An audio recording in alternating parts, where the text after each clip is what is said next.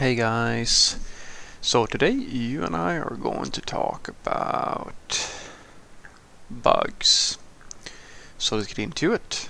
So the question in question was, hi Frederick, me and my company we've been building our MVP for over a year. The last 4 months we've struggled non-stop with countless bugs. The engineers solve one bug but create another 10. How would you solve this? Well,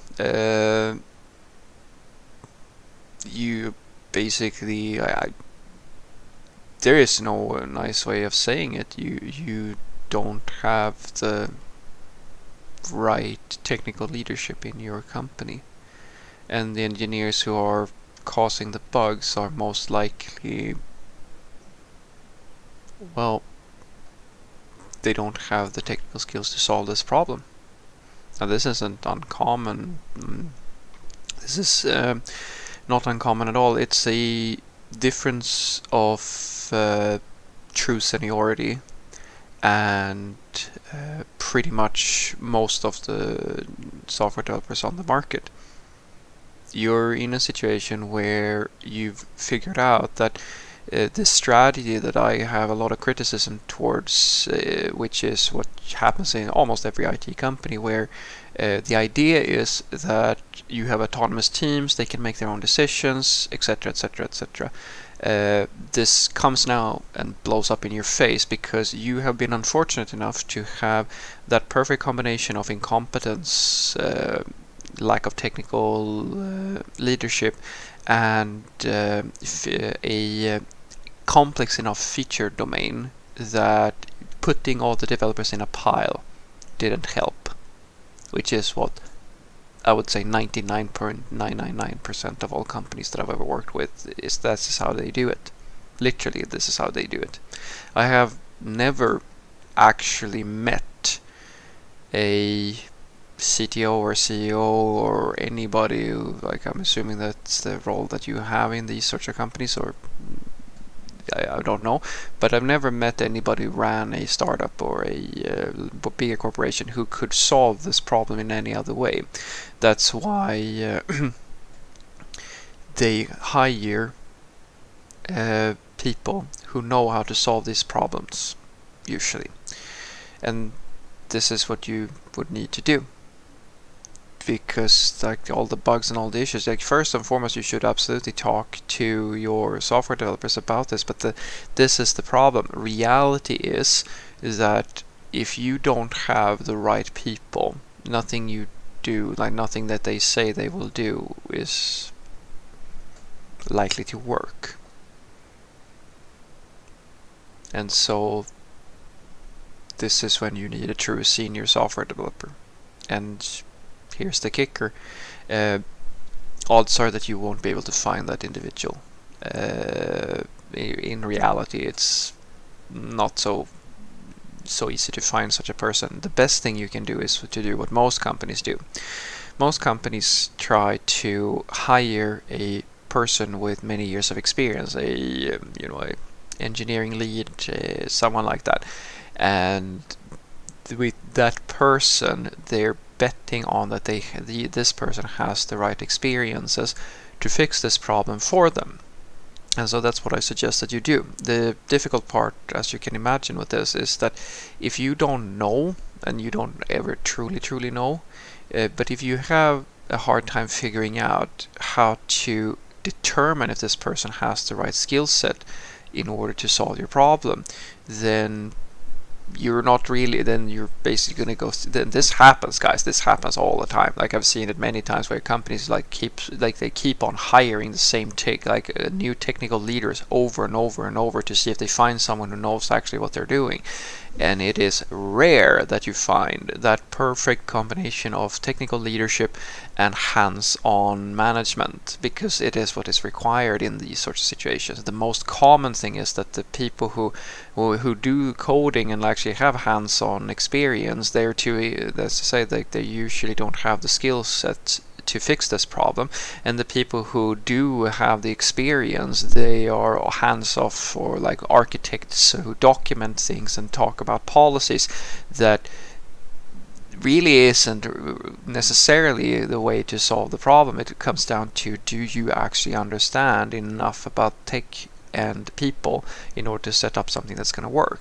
I mean, the basics is to take a look at your CI, your delivery pipeline. If you have a shitty delivery pipeline, in other words, you don't force your developers to write unit tests, you don't force, you have a strict rule about code reviews, you don't have proper A/B testing or environments to validate your releases before you push them into production, etc., etc., then these are the areas where you should start. But it's sort of the assessment that you have to make, because if you've been developing an MVP for a year and you're now seeing that more and more bugs are creeping in, it's likely that you don't have these sorts of things and you need to start adding them. And this is where it comes into, as I said, if you don't have this is what you need to hire someone to help you out with. Usually the way that a startup or like an MVP development works, this is sort of how it should work, in my opinion at the very least, is that it starts out as something you iterate very quickly on, and then at some point you get more and more bug complaints, then you get feature requests or things like that. And you seem to have arrived at that point, and that's why I tell you now is the time to start transitioning from startup mentality, MVP mentality, to long-term support. And I really hope that it's unlikely, but this is sort of, yeah, it comes with experience, these sorts of insights. Now, when you need to take the MVP into something serious, the question is, can you do that transition?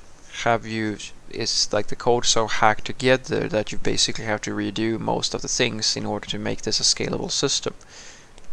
And that's what you really need, someone who can basically take lead on this, because it's, as I said, it's difficult to determine whether or not that's going to happen with the people that you have in the organization. And far from the majority, I would say it is a minority of software developers that you will meet who can shoulder the sort of responsibility that is necessary to make these sorts of transitions.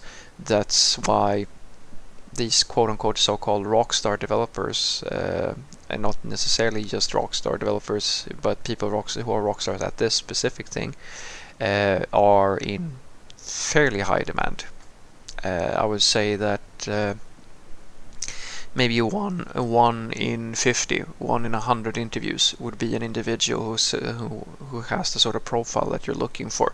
But you don't really have another way of going about it, I argue. So what I want you to take away from this is that if you see that things go from, a few bugs to most, like whenever you're shipping something there's 10 new bugs, or like you're causing more and more issues, it's most likely due to the fact that you lack the necessary technical leadership, the necessary CI pipelines, and like the checks and balances that are basically common practice among more serious IT projects in order to catch these sort of things. And this is where it becomes very important for you to have an individual who has a fairly extensive experience with everything from development, how to do QA work, or like automated testing, like different strategies that you use, deployments, how you set up your infrastructure to do like either blue-green development.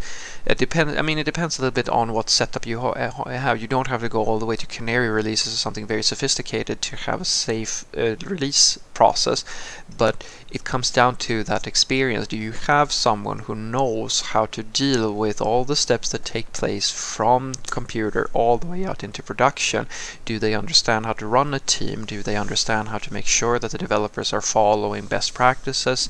Do they understand, like, do they have all of this experience? And fundamentally, do they have that the ability to actually make that happen within the organization? Because in many cases you are in a situation where you're either you have one or the other. Either you have developers who have no way of doing anything of that, like that. They're basically just code monkeys, so like they just do coding, right? They don't have any leadership skills or experience in how to solve these sorts of issues, and That's sort of what's common, right? Or you have people who have many years of experience, but they also don't really have a good handle on how to solve these problems. And in many cases, they're architect types. These are people who talk a lot, create a lot of documentation and policies, but that doesn't necessarily translate into any meaningful change for you and your company. So what the company usually does in these such situations is that you're basically trying to frame the problem that I just described for you, that you're seeing that you need to do the scale up of this thing, and then you try to find a profile, an individual who has the skills, who can fix this for you, or can help you with that, and then you cross your fingers and hope that your understanding of your problem and the matchings that you get in the interviews is going to line up well enough that you find such an individual. And if you don't, or if that person can't perform, basically, you keep on switching them out until you find someone who can actually make that journey happen for you. Have a great day.